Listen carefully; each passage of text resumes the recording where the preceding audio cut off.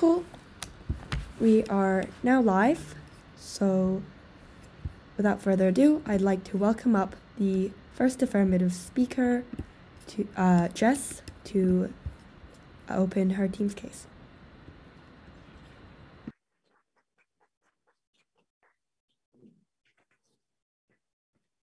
When a democracy only engages with a select majority of voters, when those candidates that represent the vote of the vulnerable by minority groups leads to no influence over policy making and political power, that democracy has failed, and that is a democracy that negating has to defend.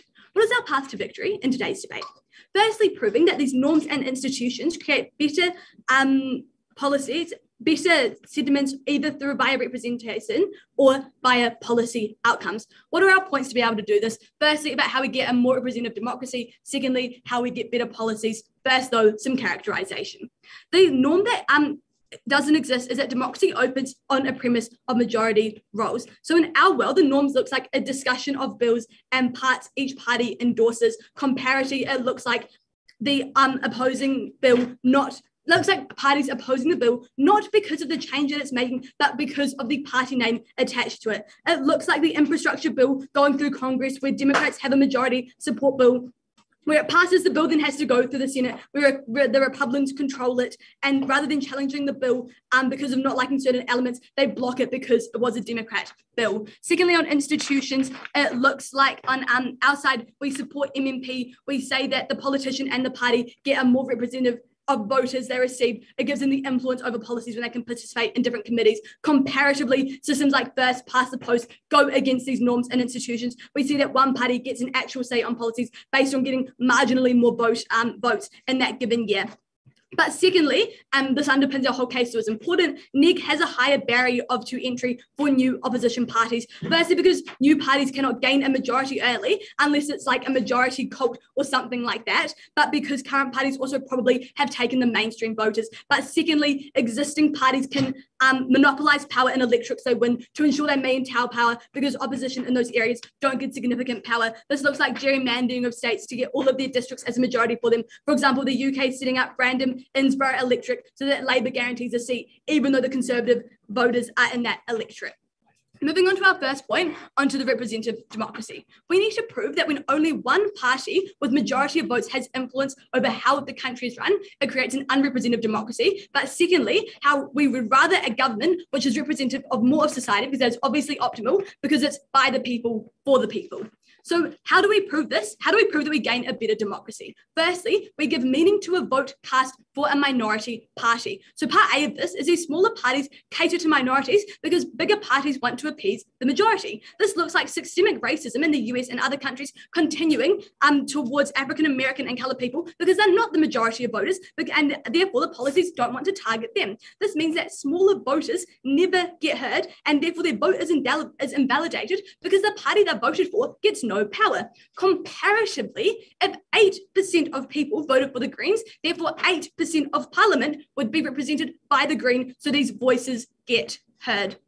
But secondly, we improve voter turnout because if majority parties are not prioritising policies that impact the direct life of an individual, that individual is probably unlikely to vote. 3 reasons as to why. Firstly, voting takes time. If it's a minority community, they're likely poorer due to racist policies and historical losses of wealth. They get stuck in the poverty cycle, so it means that they can't take the time off of work to vote because polling can be ran at absurd times to disincentivise people voting, for example, during the workday when the working class can't vote. But secondly, having to research these policies takes a lot of time and a lot of complex knowledge of the policies because it's not done in simple language because they don't want these different people to vote.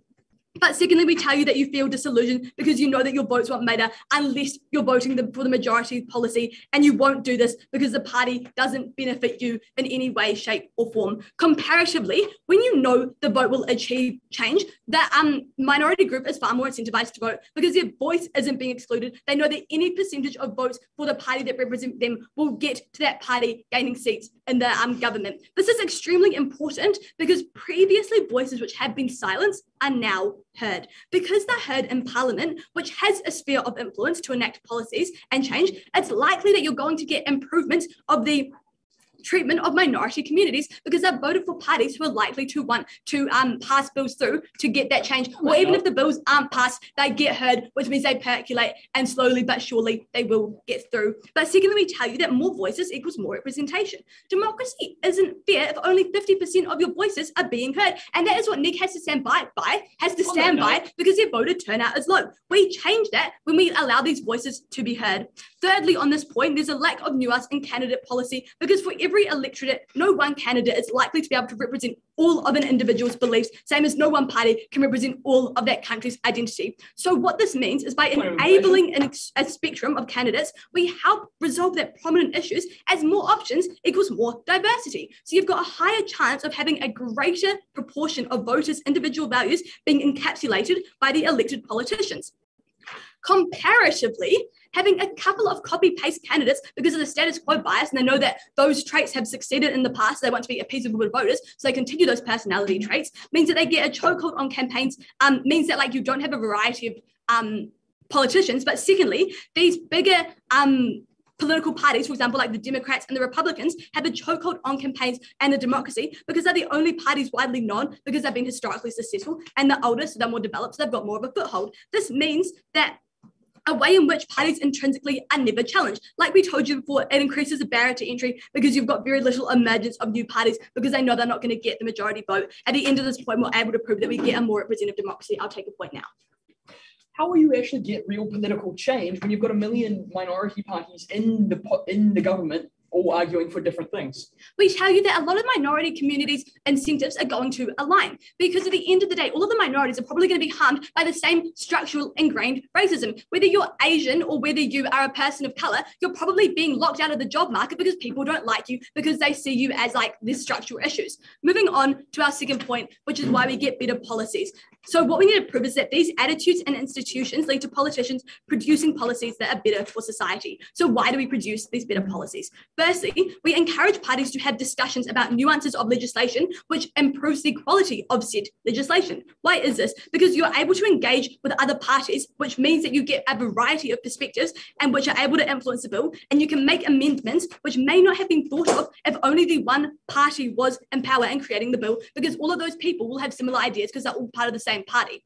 But comparatively, and very importantly, we've got a couple of reasons as to why this is different. Firstly, when the bill is passed, but the harms on the bill that comparatively, when the bill is passed, but the harms on the bill negatively impact or impose on a minority group's life, it isn't accounted for, right? Because there was no one standing up for that minority community because you just had the majority party in power. But secondly, the bill is not passed, whether or not that bill was a good idea isn't relevant because you dislike the party name attached to who did it. But we tell you that even if the bill is good, when you say that bill is good and when you endorse it, it means that the elected, the party that is in power, so your like opposition, gets kudos for having this really good bill. And it's important to know that we get rid of this harm because if all parties discuss the bill, they can all have that claim to fame. So you're not actually propping up your opposition and making them look really good on the global stage. So this leads to functional bills being passed with good engagement, like Labour accepting ACT complaints, for example, by opening up the country more early and using vaccine passports and thus boosting the economy. This helps us win the debate as we fulfill the role of political institutions, which to enact policies important, but more importantly, to enact good policies. This is why I'm extremely proud to propose.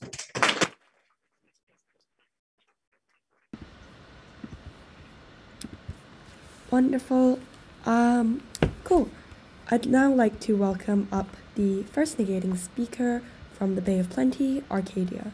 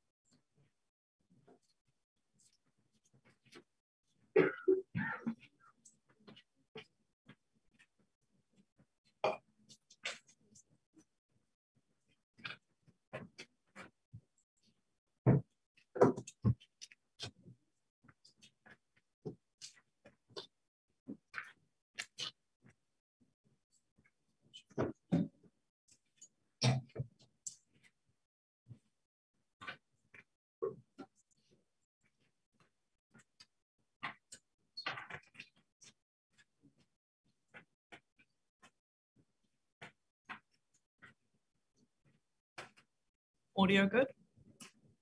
Cool.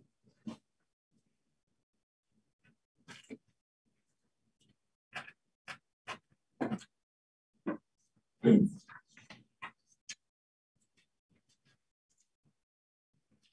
effective, efficient democracy occurs when we allow the elected party to do their job without the impediment of an overpowered opposition.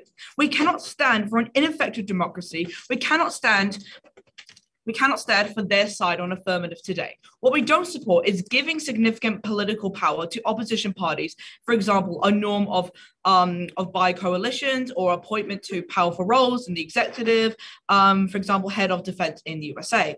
What we do support, however, is the status quo where parties are democratically elected into power, but opposition parties still earn seats in parliament. We support an effective democracy. We think this looks like appointment of power according to what people vote for.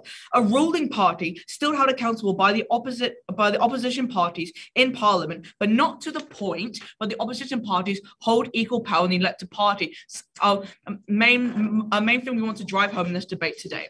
So what we give you today is 3 main points. Firstly, why democracy works and how we are presenting it. Secondly, why we can still have an effective and accountable democracy. And thirdly, that it's on the upside that slows effective policy making. And as a fourth, a split, why this leads to more political extremism. So what we're going to prove to you today is 2 things. Firstly, prove that we get more effective democracy, or secondly, to prove that we get better political outcomes. Note, Judge, that these are exclusive to each other and we can win on either. So moving on to a little bit of rebuttal. Now, a lot of this is integrated, could be clashed a lot, but I'll very simply go over what we heard from Av. So we heard a lot about representation and about minorities being at the brunt at a lot of these policies. About having there's complex language in policies, so minorities don't always understand it when they're voting because they haven't been given the resources of education, etc. Basically, it was a big point about representation. So a couple of things here. Firstly, we think it was a little bit interesting they ignored that there's still difference in minorities. For example, not everyone with Māori heritage votes for the Māori party. You can have different political opinions within ethnic groups or other divisions of minorities. We think this is kind of interesting that they've clubbed them all together. But even ignoring this, then when they said, what major parties actually do have to have some representation of minorities. They use an example of New Zealand, so we'll use New Zealand as well. So with Labour, for them to get them, they actually did have to have some kind of representation of minorities, because the reason why parties have to have representation of minorities is because they actually want to get in, they want to be voted by people. Guess what? Voters do include minorities, and we think that they do have to cater to these kind of minorities. And we see this happen, like for example, with ACT appealing to Māori votes recently because they are needing more political say.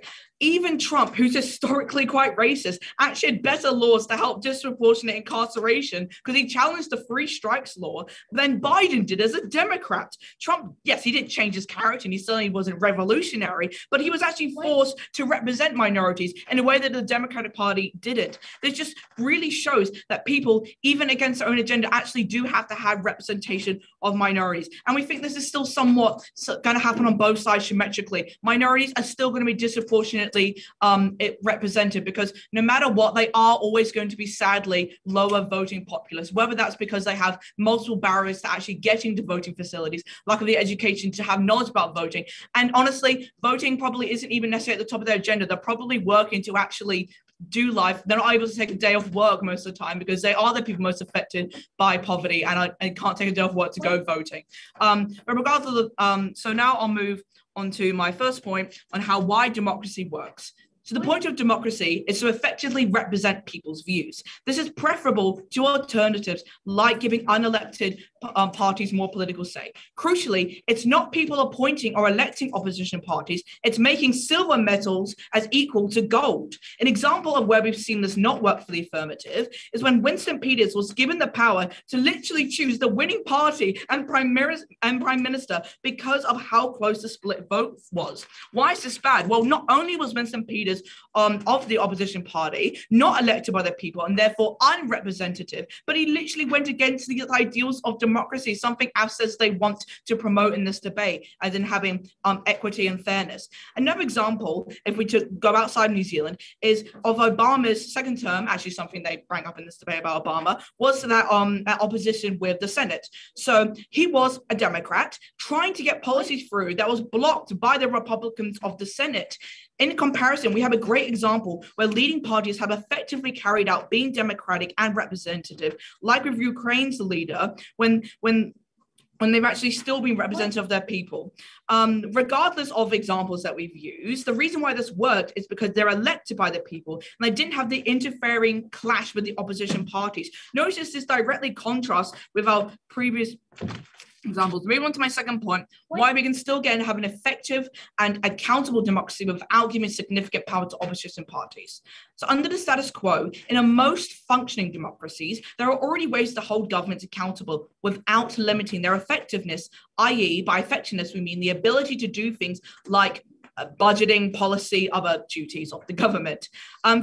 Three major layers into how we actually get this accountability.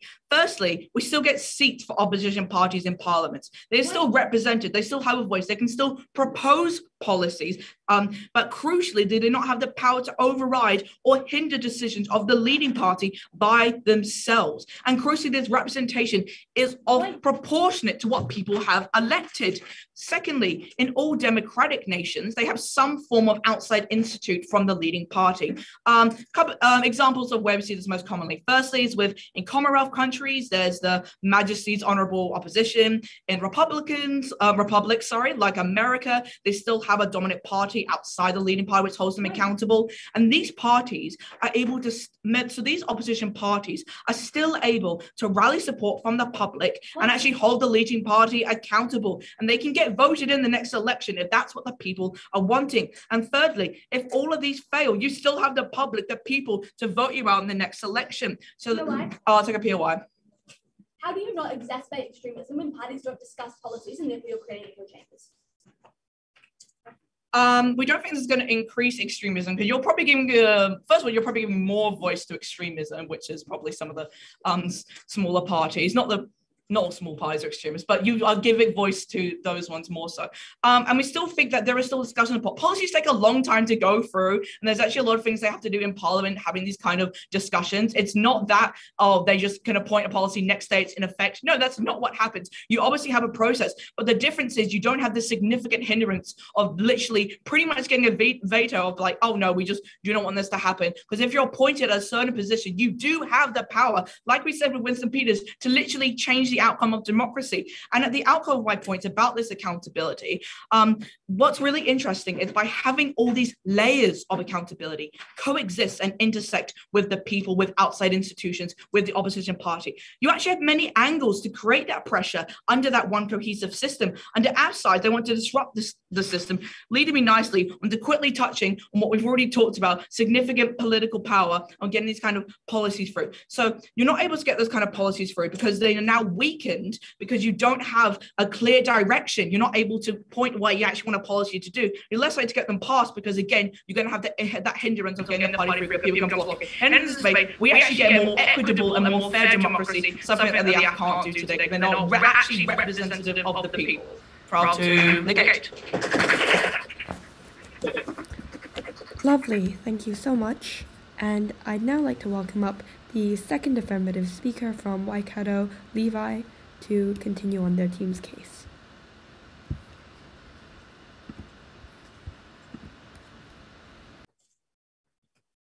Sorry, Ailey's just having some connection issues, so she's going to watch on the stream. So if she vanishes, that she's still watching the debate, still judging the debate. She just might not be on the call.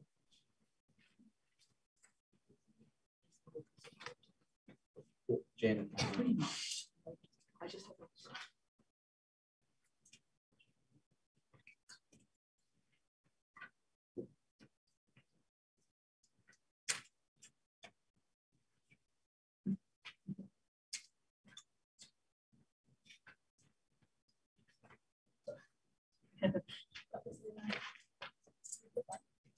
Yeah, I do.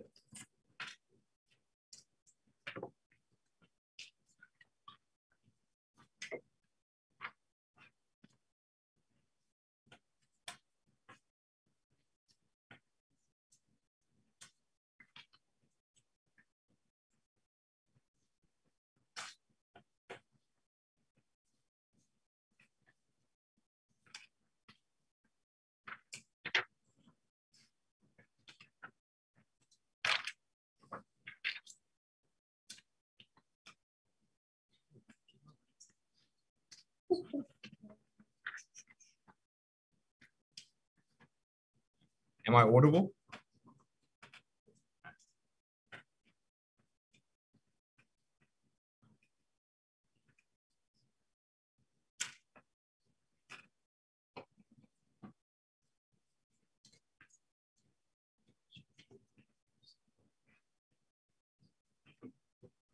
When a party that, due to low voter turnouts and first past the post mechanisms, only gets 20% of the public vote to that party in the end, is then able to rule over 100% of the population, that represents a failure of democracy. When 60% of voters are ignored on a practical level because side negating is willing to argue that if they're there, they're actually challenging these parties, even if they don't have any power, then they lose today's debate.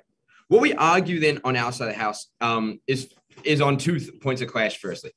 The first one being on efficiency and effectiveness of democracy, the second one on representation, and thirdly, I'll then split on misinformation.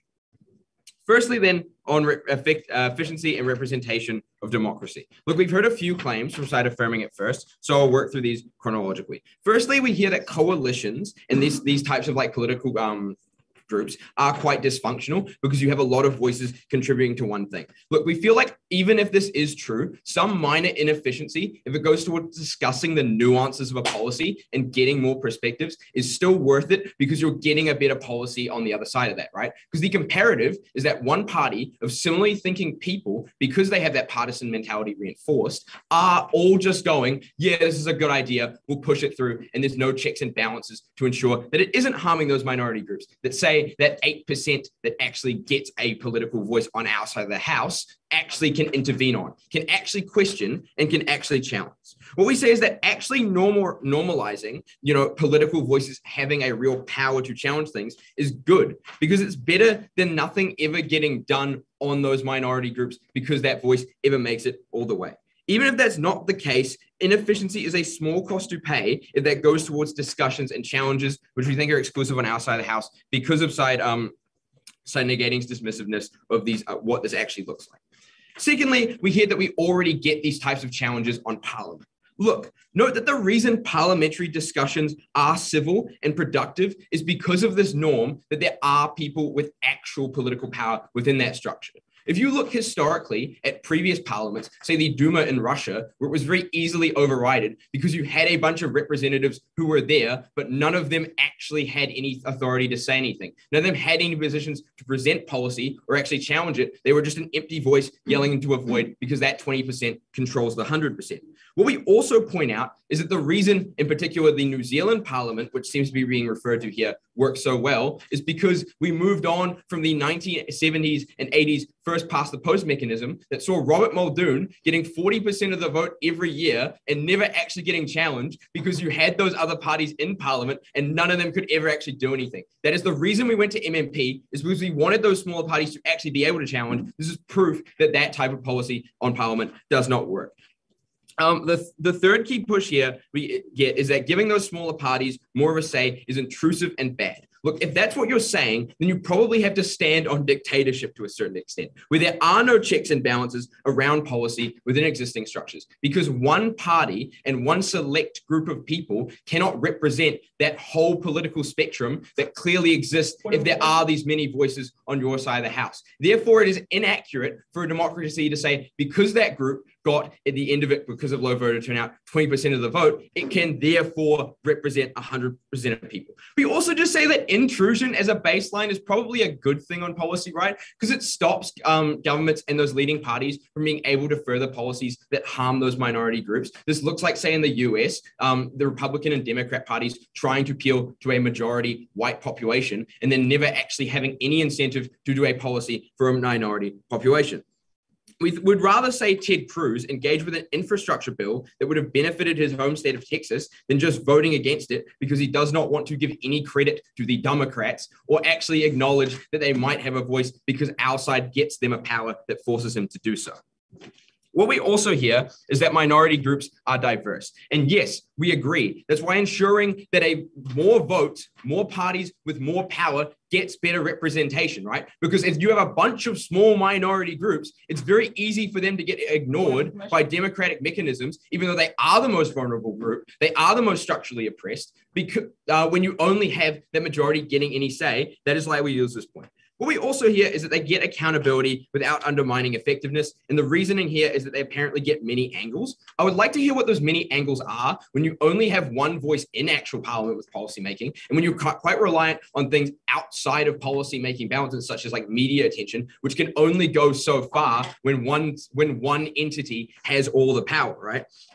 The reason this accountability means anything is because of those norms of people being able to challenge a leading party's view. It is something that we get on our side. It is something that they cannot stand by and claim as their own. The last push we get here is that extremism is worse on our side of the house. We say, like, as Jess pointed out quite rightfully in a POI, this is not the case because you force minority extremist groups to actually express their political frustrations in a different way. When they feel as though the mainstream democratic mechanism fails them, when they don't actually get a party that is able to represent them or be dismissed or disproven in the public atmosphere, because there's no point in having that party there in the first place if it gets no power, if it gets no representation, you alienate them and force them to act in violent ways. Yes.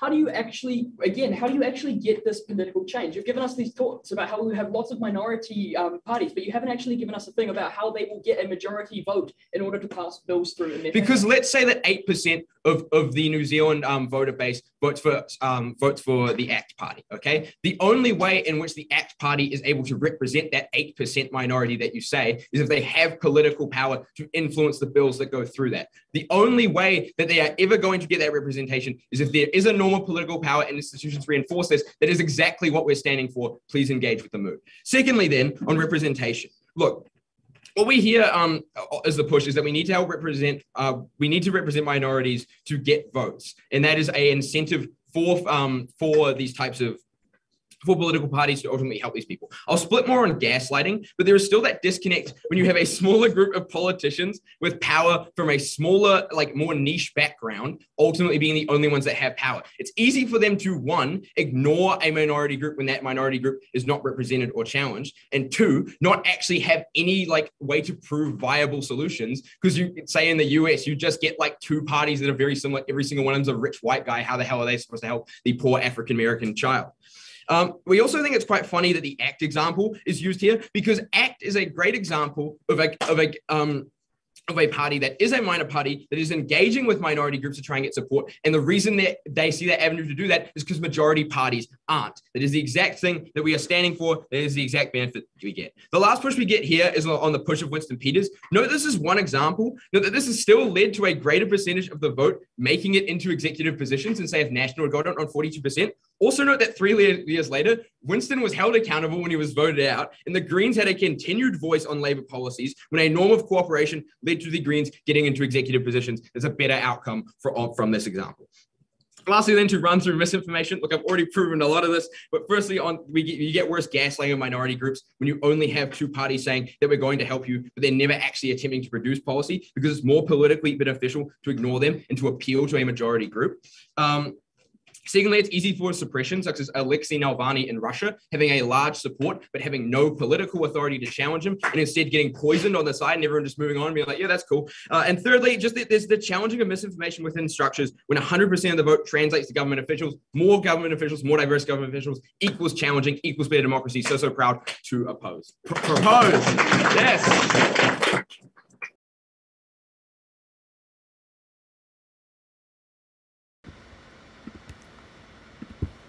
Thank you so much for that speech.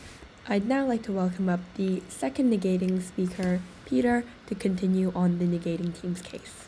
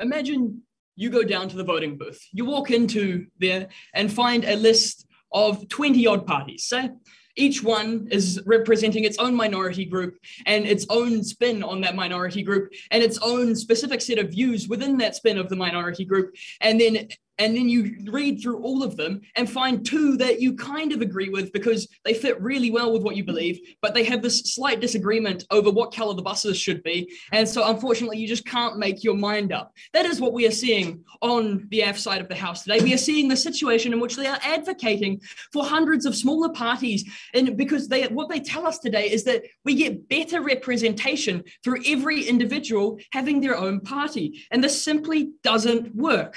I have two clashes for you today. Firstly, on who gets more representation, and secondly, on how political representation actually translates into real change. And finally, I'll deliver you a split point today on why this leads to more political extremism.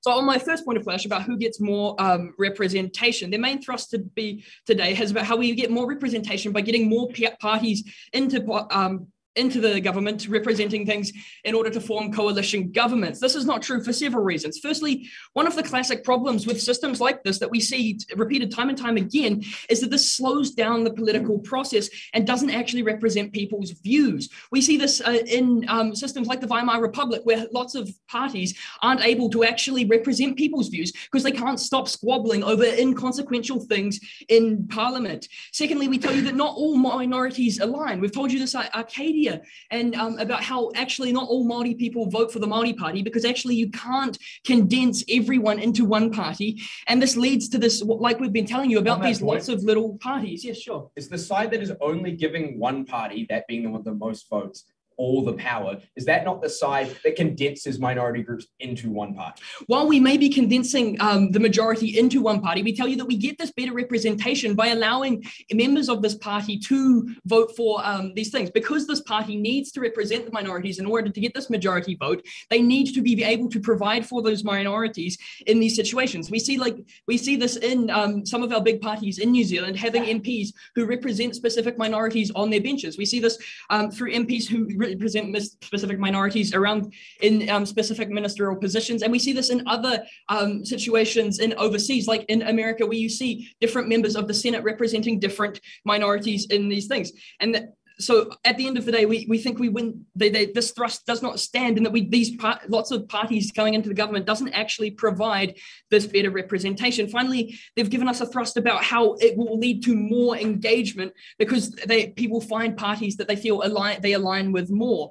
This is not right for three reasons. Firstly, we tell you, like I said in my intro, people get confused by lots of parties. What we see in these systems where you end up with lots of parties is these people getting confused and not actually knowing which party to vote for. People tend to be more engaged when they're able to find, when the political system is simplified in a way for them to be able to understand better. What we see when New Zealand switches from the MMP system to the first past the post, because it got slightly more complicated, we actually saw a dip in voter turnout as people didn't understand the system. We tell you that as you introduce all of this more intricate complexity, things like this will continue to happen. Secondly, we tell you that people end up with similar parties where they can't actually decide which ones they agree with. And thirdly, we tell you that people still ended up feeling disinterested because these minorities can't actually effectively represent them because this minority party doesn't actually have sway in the government, and they haven't told us how they're going to do this other than forming a coalition which doesn't give the ability to see change. We see this through Winston Peters not actually being able to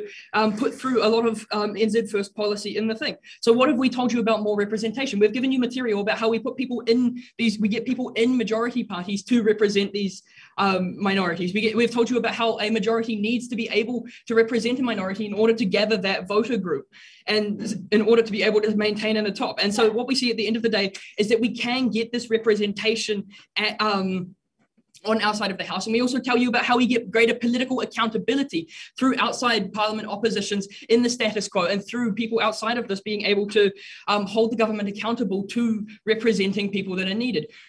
Finally, on the second point of clash about political representation translating into actual change, we haven't actually heard a lot of material from them today about this, but most of what they've talked about is about how the main thrust today has been about how parties talking more in Parliament will get better input on these bills. We've told you at Arcadia about how what will actually happen with these types of things. What this actually looks like is parties not being able to agree on common ground. The more parties you add into the system, the less common ground there is between these parties because they're so different. This means that they're actually not able to agree on this legislation. And so you get it falling back to a system where the majority ends up deciding anyway. And so you don't actually, and it locks and you can't decide. Secondly, we tell you that differing opinions stop the common ground from being found because they end up arguing over differences that aren't actually affecting the majority of people in the society on this. So what have we told you about this change? We've told you about how you need to have a party that has the dominant power in the government in order for that party to be able to enact changes. We have told you that although this party will never be able to represent everyone in a society, that this party does represent the majority because that is what the democracy seeks to do as a system, and that then this party is able to act in a way that is consistent and able to enact actual changes. We see that and so at the end of the day, we actually get more policy coming out of the government in order to actually enact changes for the people that are voting for them. Finally, we can see examples of this system where parties, and what we tell you is that when parties are given these powerful positions outside of the legislative body, like for example, in the members of the executive, you get situations in like America when in Obama's second presidency term, where there was an opposition Senate. And so there was a block between this legislative and executive bodies. You saw them arguing over things like the debt limit, which simply does not affect the general people in the society and does not translate into better political representation because they just simply cannot agree on things that shouldn't matter. This finally takes me into my split point today about how we end up with more political extremism on their side of the House. One of the things that we can all agree is harmful to democracy is this political extremism. This is because it creates more of these extremic views and removes more of the common ground from the people in the society.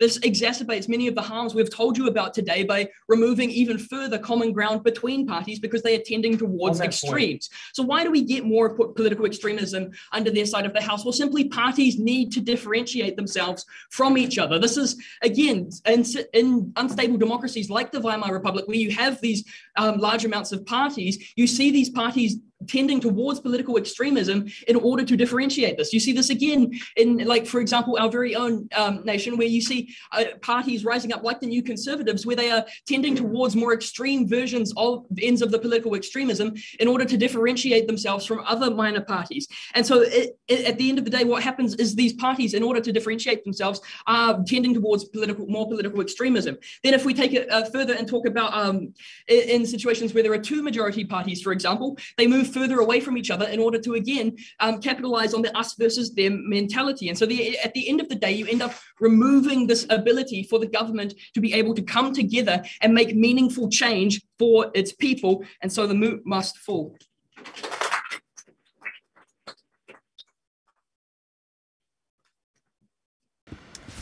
Cool. Thanks. I thank the speakers for their speech and welcome up the third affirmative speaker, Janet, to give the last substantive speech of the affirmative case.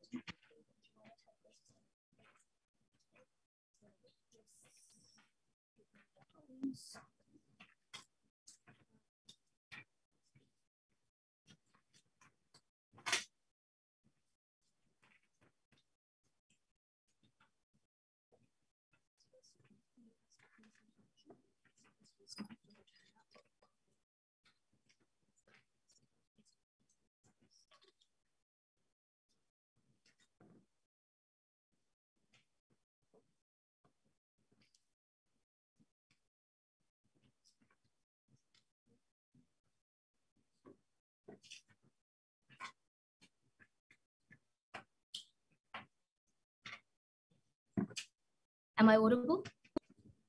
Cool, okay.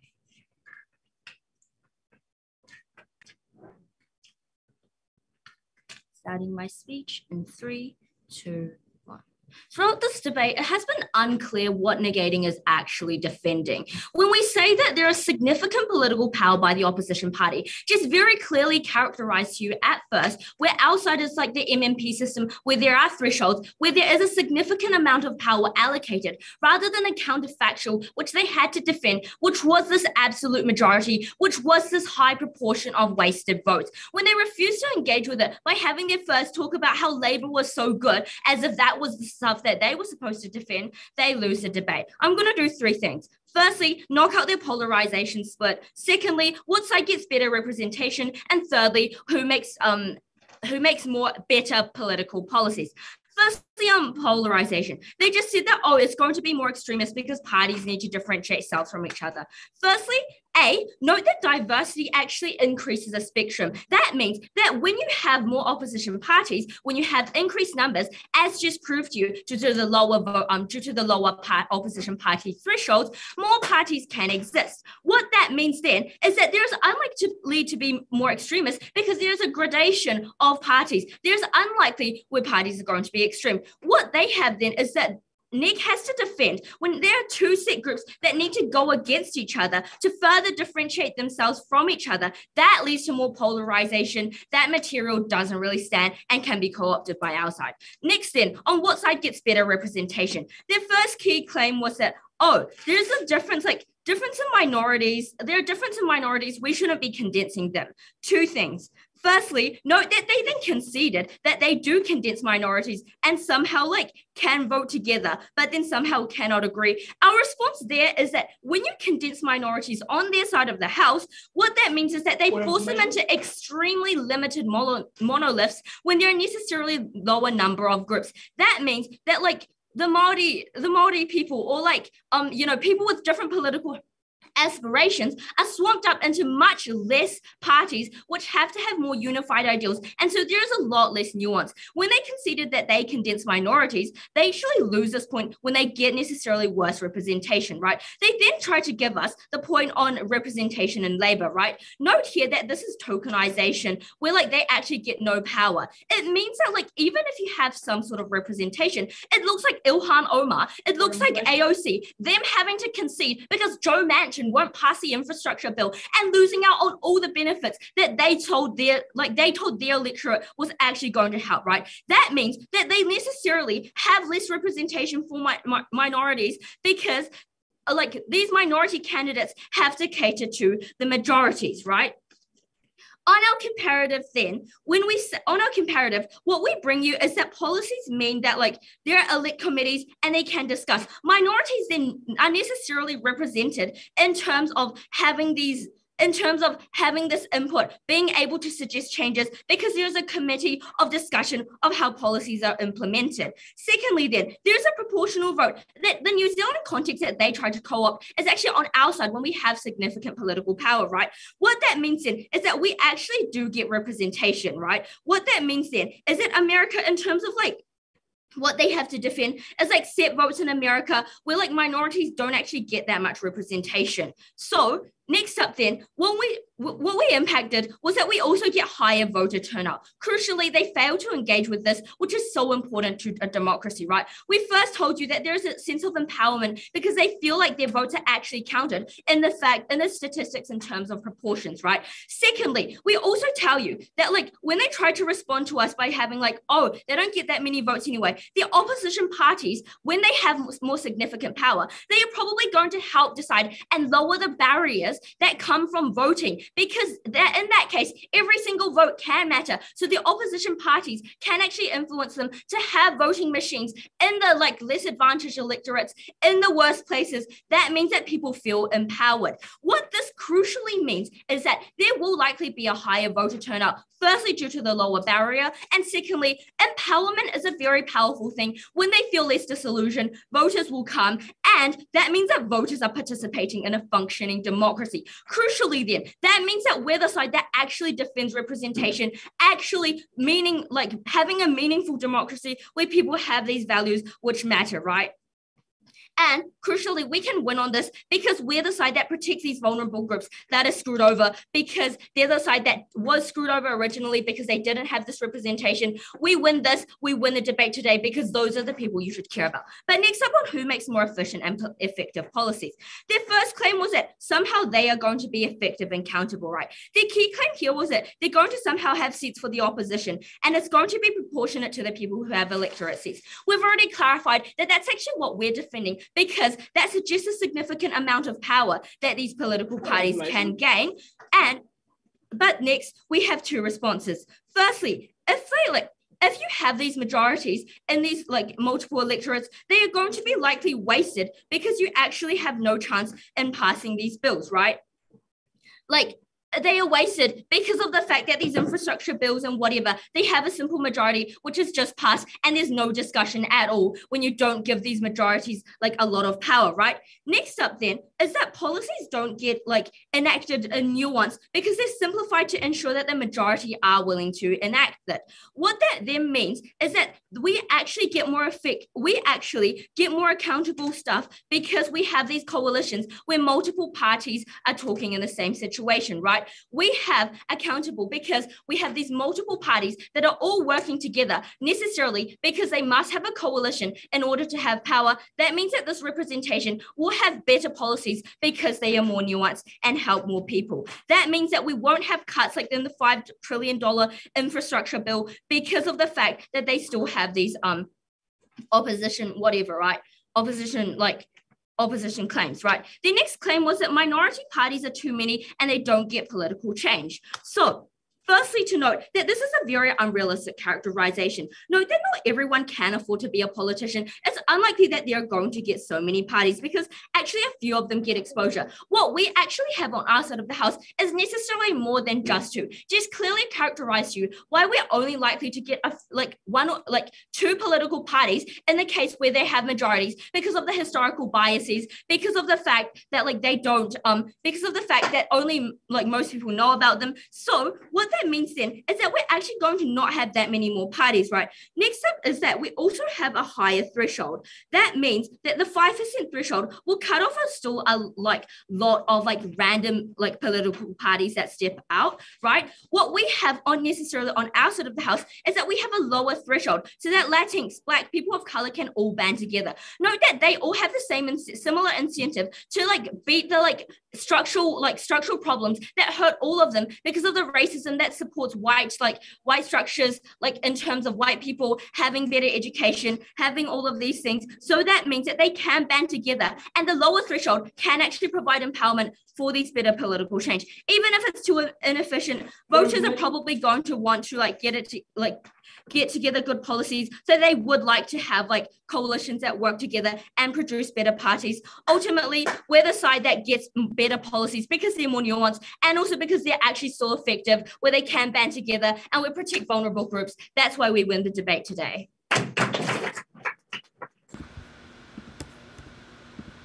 Incredible, thank you.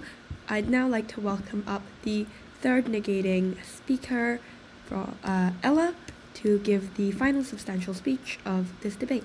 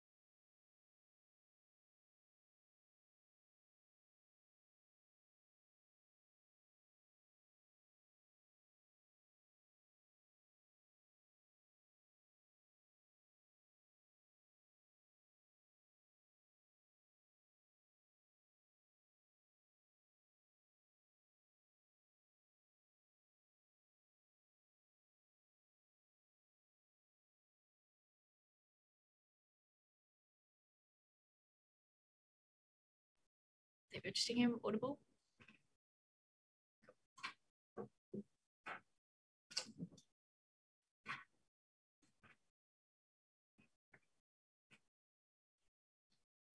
In order to win the debate today, F actually had to prove to us not only why they get a more representative democracy, but also why they actually get political change for the people that they're representing within that political democracy. Otherwise, it simply does not matter how many new minority parties you make if none of them are ever going to get into power.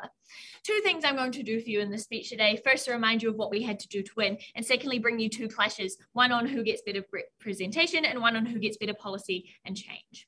So in order to win this debate today, we had to prove to you either that we get better political outcomes for people or that we got a better, more effective democracy. In order for them to win, they had to prove that not only they get the representation they supposedly want, but also that their representation actually was able to achieve something and not just be like another little box to tick on the voting form that ends up going nowhere. Let's explain why they didn't win on that today.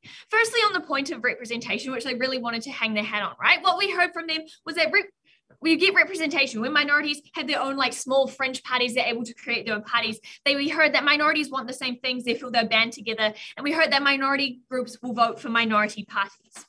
They tried to bring us like this unique benefit that they get like more accessible voting or get like better, like more simple languaging or like more time off so that they can have these minorities voting. We tell you this simply isn't mutually exclusive to their side. We tell you like under our side of the house, we'd still support things like minorities being able to have accessible voting and like having language that is understandable, like time off work, because like we're still a democracy. We still care that people are represented. We don't think that one is an exclusive benefit that they're able to claim today. But then 4 key responses on their points that they brought us about representation.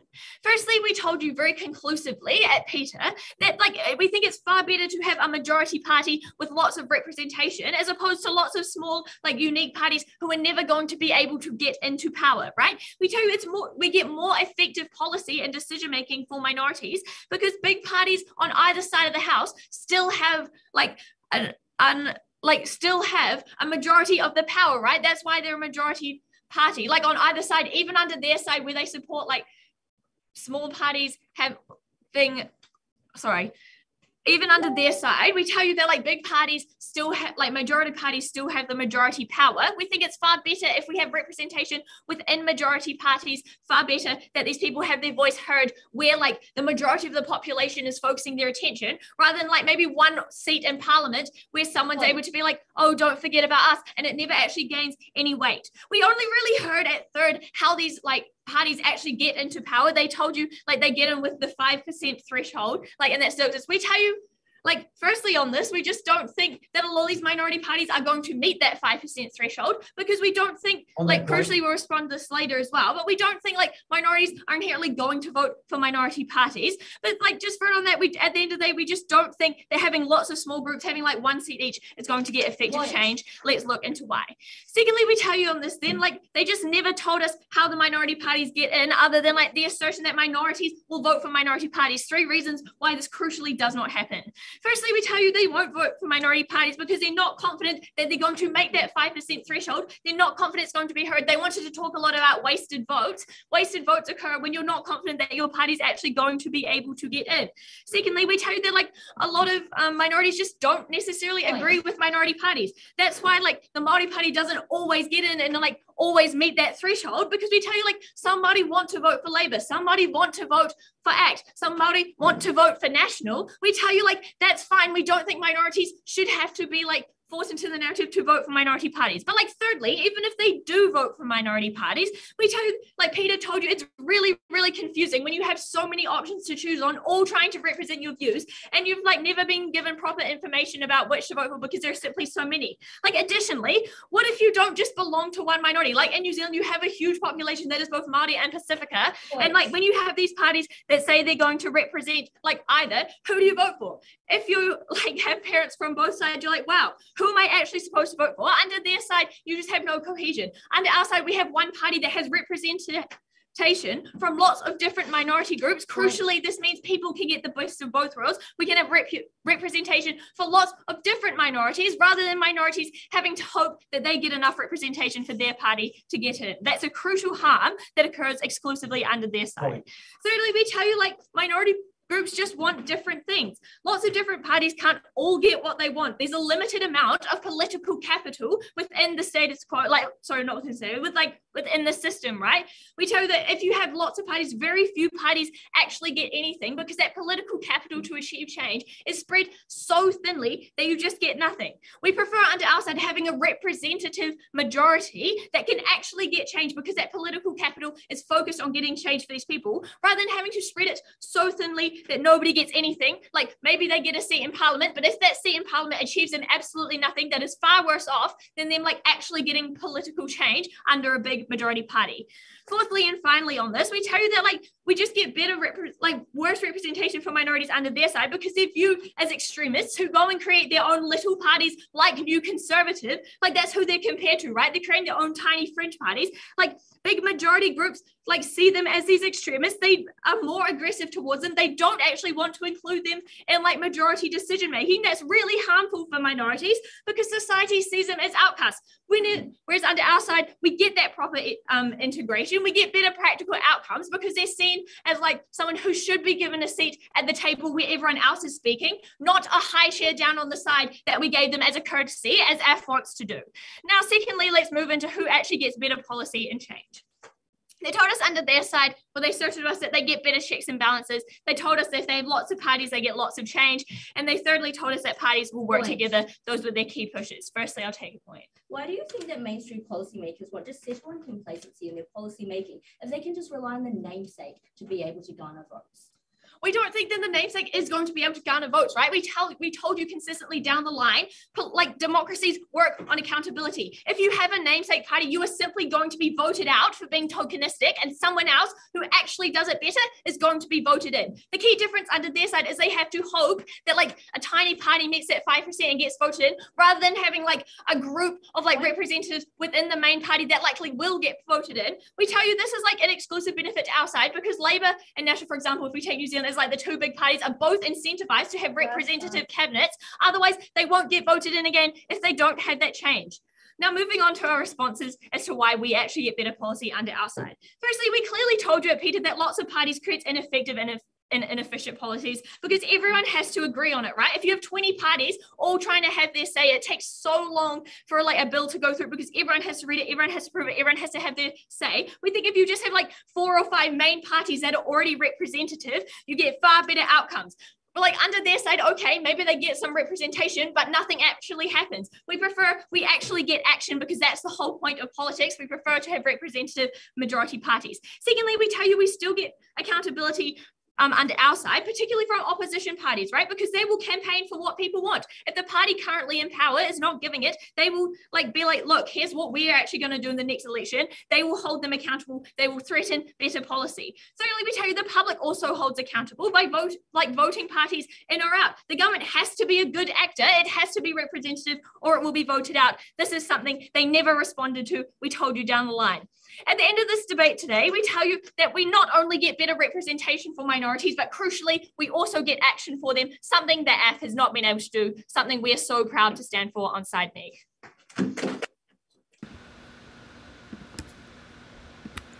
Thank you so much for that. Now, as is traditional, I will reverse the speaking order and invite Peter to give the negating leader's reply.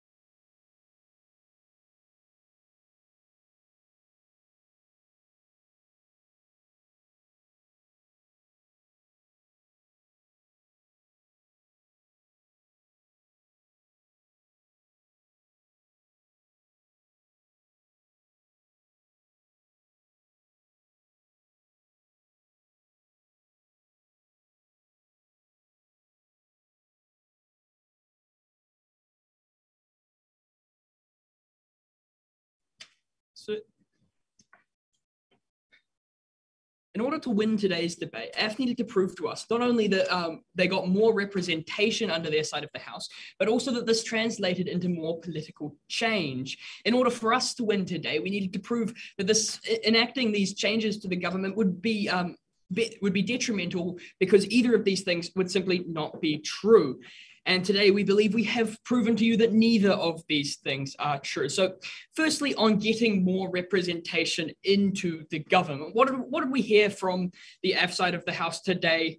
Well, most of what we've heard is that they want these coalition parties. However, what we've been telling you throughout today, and what I feel I made clear at second and Ella expanded on further at third, is that these coalition parties simply aren't all that different from a big party. This coalition where all of these minorities are banding together into one essentially big party, the only key distinction between these two is the lack of a guiding voice in a party leader, the lack of a guiding thing that it enables the party to, at the end of the day, still get things done. What we also tell you, and what Ella has also told you at third, is that what happens is that a lot of these minority parties that they've been telling us about end up being cut out at the 5% threshold, or whatever the threshold happens to be in the other country. This means that actually we get better representation through our big parties, because a minority that otherwise wouldn't be able to meet that 5% threshold is able to get an MP into the big party, which is able to properly represent their views to the majority government. So what have we told you today about this representation?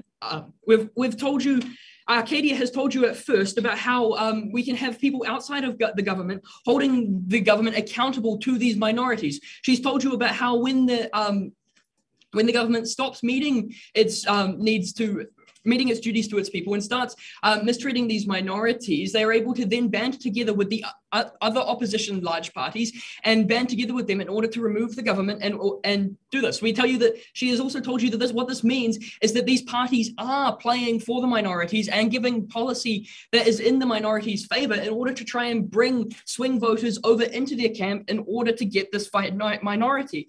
Then again, at third, Ella has told you about how there's only limited political capital, and that being spread out over minority parties removes their ability to represent people, because they lose the political capital to be able to actually represent them at a larger scale. And so at the end of the day, we tell you that they actually don't get more representation under their side of the House. And in fact, we get this better representation under the status quo. And so we move on to the second point of clash about who gets more actual change for people in this debate. So what they have failed to respond to in our case today is that we have told you about that is essentially a spectrum. You have at one end, you have obviously dictatorships that we don't want, because one person holds all the power but are able to make all the change that they want. As you get further and further towards a direct democracy where everyone gets to have their say on every issue, it gets harder and harder to make decisions. This is why we simply don't have coalitions over every decision that the government, that we don't, this is why we don't have referendums over every decision that the government makes. And so what have we told you today? We have told you that in order to get this change for people in the government, to allow them to continue to be able to function as a government and continue to make policy, put out policy and make changes, we have told you that you need a large guiding voice, governing voice and guiding voice in order to stop discussions where it needs to stop, in order to stop parties from disagreeing over things that are inconsequential, like things like the debt limit in America, that simply do not need to be argued over because they do not affect these people that want the change. And so we have won today's debate.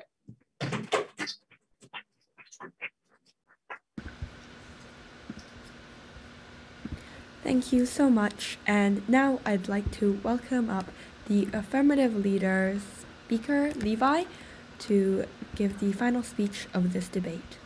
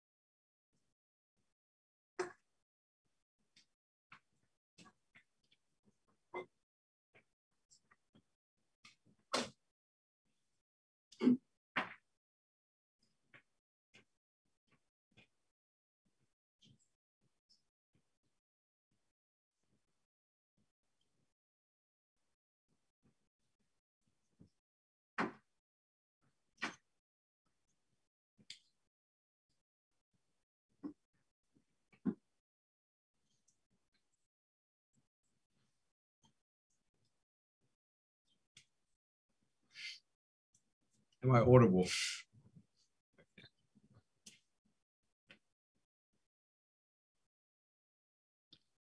Today's debate is fundamentally about which side gets better democracy, and whether that be on the premise of representation, where democracy is by the people, for the people, on policy outcomes, whereas side negating characterizes democracy is about accountability. We win on both these points, and we win for the groups that matter most. This is because today's debate falls down to 3 points of clash. Okay, that's firstly on policy outcomes, secondly on representation, and thirdly specifically on minority groups. Firstly, then on policy outcomes. Note that side negating from the start is very quick to tie efficiency to effectiveness and not actually tell us why. The way in which they do this is they reduce the challenges to harmful policymaking and the checks and balances around the elected party that is faced. There is nothing stopping that party then from getting through harmful racist nuances, which we said on our side are addressed when you have those small parties able to influence those nuances. And therefore, you're ultimately leading to worse policy, right? We then get told that Parliament does this anyway. And I felt like I beat this quite easily when I mentioned the Russian Duma as a front for accountability. Now, the reason New Zealand moved from first past the post to mixed member proportional, which is what Jess clearly said is what we're standing for, is because first past the post did nothing for those minor parties that were getting votes. And ultimately the thing is, even if you have that extra voice, we think that inefficiency weighs much less than those harmful policies and less representation. Because what's the point in more policies if those policies don't actually do anything good, right? First, Nick also tells us they come at a policy from multiple angles, and that being one of the key benefits. Again, we never actually get told how.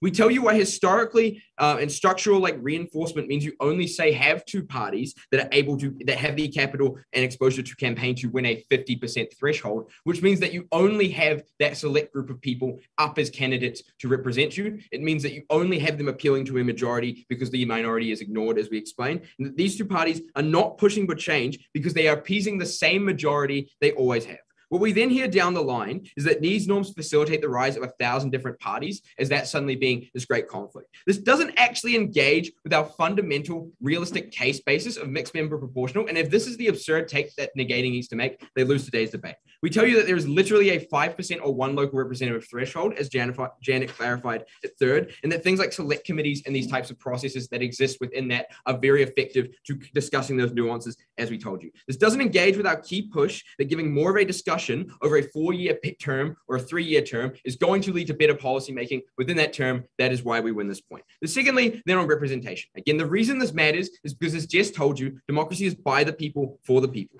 That means representing more people more accurately across that broad political spectrum that negating characterizes is a better democracy. Now, we give strong material even on like voter turnout increasing when a vote for a smaller party actually means something, because it is much easier to meet a 5% threshold than a 50% threshold. It is a much more encouraging line to meet, even if it is still a line to meet, right? That is what these norms look like. That is what we endorse. The exact issue we address, that is one party of like-minded people only representing half of the voters at best, should not be able to march through pumping out policy that affects all people in society the same way. That is something we stand on. That is something we are very proud to affirm.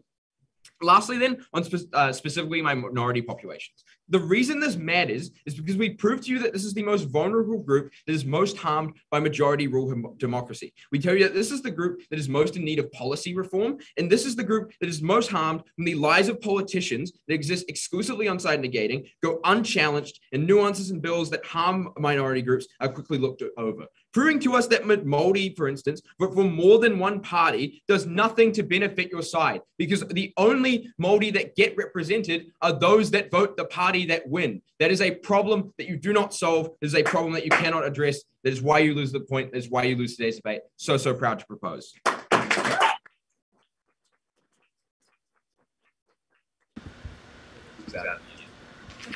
Cool. Thank you so much. This round is a silent round, so there will not be an adjudication. I think that quiz night is starting at 7:30, so make sure to attend that. I promise the questions are fun, and well done to everybody for the past 2 days. Shall we go to room 12?